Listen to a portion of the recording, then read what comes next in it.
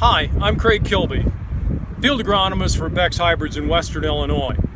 But today, I'm here at Downs, Illinois, at our PFR site for Practical Farm Research, just to the east of Bloomington, to talk about a particular topic in a situation that we see here today. We discovered this actually yesterday on Monday, today being May the 9th, but we're out here looking at some issues we have with injury that has occurred with the use of pre-emergent herbicide over top of soybeans. Behind me in this plot and in this whole block, we planted soybeans on April 19th and 20th. Okay, and 1 to 2 days after that, I believe it on April 21st, a herbicide application was applied over the top, pre-emerge. Okay, that herbicide contained a PPO or group 14 herbicide. One that we recommend and certainly endorse the use of those residual herbicides in nearly every different herbicide platform that we sell at Beck's. And so they are effective and do an excellent job. However, there are some situations that can occur with injury on soybeans when weather and certain things occur and fall into place. Unfortunately, this year it occurred right here at Downs, Illinois, and we probably think that it's going to happen over a wider area of our trade area within Illinois, Indiana, possibly Ohio and Iowa and Missouri. But the primary thing that we normally find is that we have soybeans that are planted either right ahead or near a high rainfall and low temperature event. Well, guess what? We had it this time. So following our April 19th and 20th planting dates and our herbicide application, we did end up with some extremely heavy rain events over the last 2 weeks. And we've had an extended period of time with below normal temperatures. What that is doing is preventing the soybean plant from metabolizing the herbicide. Okay, so we have a herbicide that soybean plants are relatively good at taking the compounds that are created on the leaf surface, which kill weeds, but are able to be broken down rapidly within a soybean plant to alleviate and prevent injury. So that is a selective herbicide.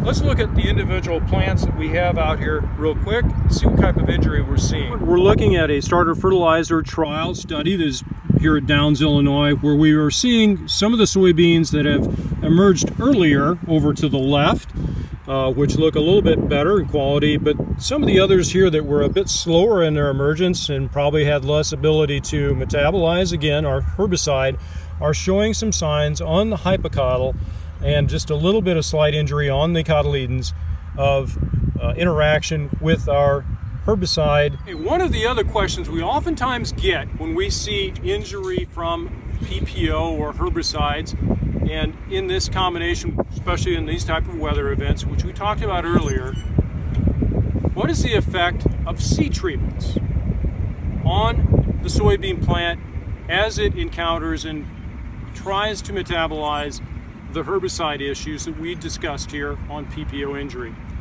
Well, we're right here in the middle between two different treatments.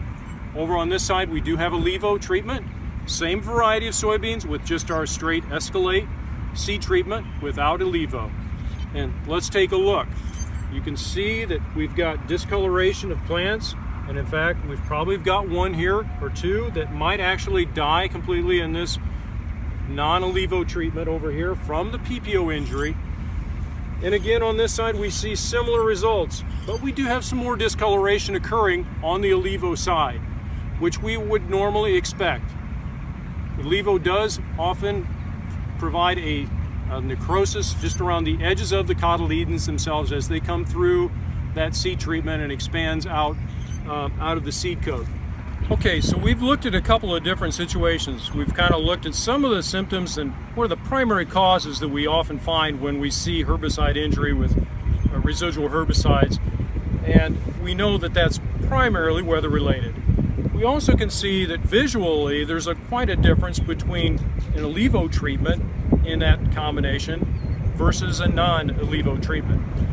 but there is really no interaction between the two.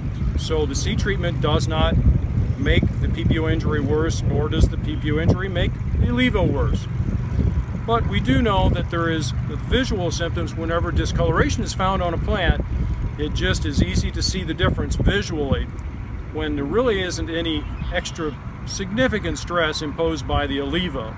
I think today, being the May 9th, that we still have got a few more days of warmer weather. Temperatures are warming up here today. Sun is finally shining. But it's going to be a couple of 3 days before, regardless of what the situation might be in your farm, whether it's herbicide injury, damage, or that might be thinning a stand, or it's just wet conditions. But to make replant decisions is actually probably on the minds of many. And so we're probably a couple, 3 days away from really making a logical assessment of what we have in a stand. We've got to see what we actually get up in this population, both in corn and in soybeans. So we're probably looking at this point in many areas, looking at probably middle to later this week, probably the May 12th through 14th, in that range, before we can make some real good, solid management decisions on replant. With that, I'm Craig Kilby.